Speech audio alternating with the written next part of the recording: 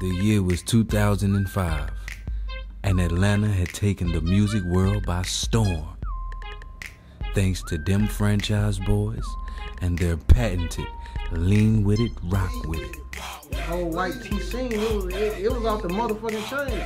I was the first nigga to throw that motherfucker in the air. I had the whole club looking like this. Timing and everything. I walked in and caught that motherfucker, and the nigga was like, oh shit, so it turned to a thing and shit. Oversized tees and baggy jeans was a staple of their style. How this shit dropping this song, we finna fuck the streets up. Hey, check my new mixtape out, we finna drop. Hey, follow me on MySpace too. Follow me on Bebo, shout out to Meat Rat. They the franchise boy then, they the franchise men now. Like, they been buying mid from me forever. They the only ones I buy mid for. Good mid, shout out, got a good mid. What's that? Get a dime, shout out. Already. That up. And people always ask me why they took off and y'all still here. We still in the group. Them motherfuckers just ain't came and got us yet.